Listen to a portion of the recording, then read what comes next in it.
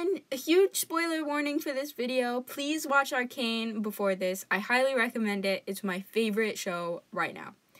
Viktor is by far my favorite character in Arcane. Arcane is an amazing show, and all the characters are so unique. I physically can't get enough of this show.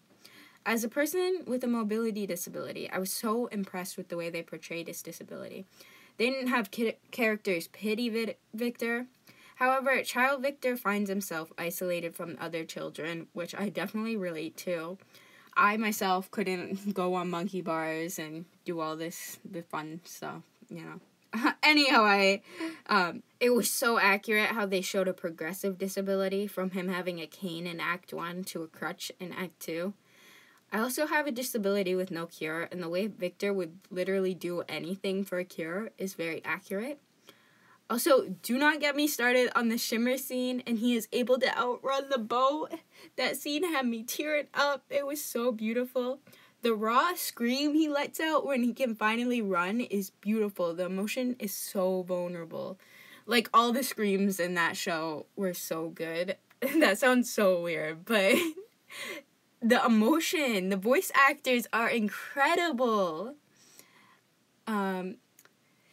The parallels in the show are insane too, but for the point of this video, I'm only going to talk about Viktor's parallels.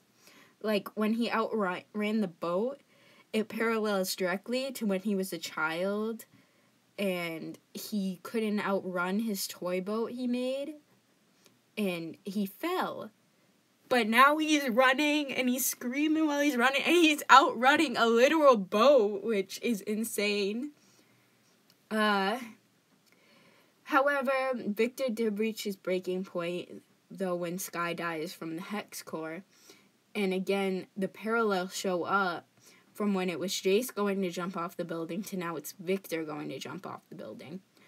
But this time, Jace stops Viktor instead of the other way around. Also, before that, Heimerdinger is there and refuses to help. Not the best time. But the quote he says is eerily beautiful. The stars that burn brightest often burn fastest. And I've seen so many edits with that, and the edits are really cool. This fandom is amazing. Highly recommend you join the fandom. But, you know, that saying was probably not the best to say at the time because Viktor, you know, was gonna jump off the building. But, anyway, I am really curious for the next season because Viktor character shift at the end when he reaches out to the evil scientist he knew as a child, who he learned a lot from, and they were trying to keep alive a species by any means necessary, and Viktor was, like, baffled by this and was like, why keep something alive if it's in pain? And then now he finally understands because he wants to be kept alive no matter what. So he goes back to him for help, and I get why he's willing to do anything to get better. That's a very common thing. People with chronic illnesses they're willing to bargain with anything. But I'm really concerned for his character now, if he's gonna turn bad with the people he's interacting with. 'Cause that guy is helping Silco with Shimmer, and, like, he helped him kill Vander, and so I'm just really curious for how the next season's gonna end up, and I can't wait. But, you know, I am a little upset with how the fandom is treating Viktor, with their infantilization of him, because that's very common. People with disabilities often get treated like children, and the fandom is kind of doing that. They're, like, saying, ooh, soft boy, baby, he's Victorian child. I really hate the Victorian child jokes, like, he'd die if he had, like, a Sprite, or McDonald's Sprite, and I'm like, no, he wouldn't.